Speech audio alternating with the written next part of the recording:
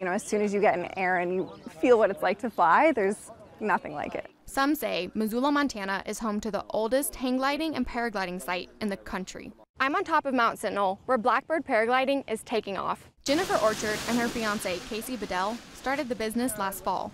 Jen is a math teacher, and Casey is a smoke jumper.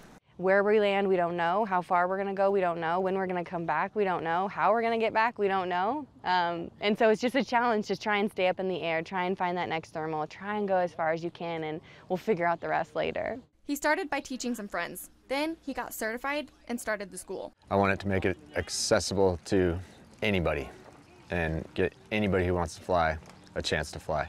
Now, Blackbird is a full-fledged business with certification, insurance, and road permits. Classes start at the landing zone, where students can learn the ropes from the ground up. Then it's a drive up the hill for a tandem ride. Flights can last anywhere from 8 minutes to 5 hours, depending on skill and the weather. Rochelle DeVoe is afraid of flying. Like any sport or any activity, that there's a lot of risks, but they can be mitigated with, you know, the proper training and the proper equipment and having like a really good community, and we've got that in Missoula. Bedell says it's a feeling he wants to search for over and over.